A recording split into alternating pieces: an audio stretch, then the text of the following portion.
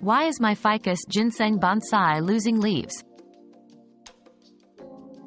Leaf loss in a Ficus ginseng bonsai is often a response to stress, typically due to inadequate lighting, over or underwatering, or sudden changes in its environment.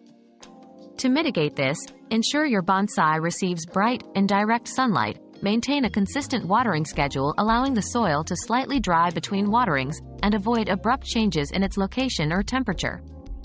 Regularly check for pests and diseases as well, as these can contribute to leaf drop.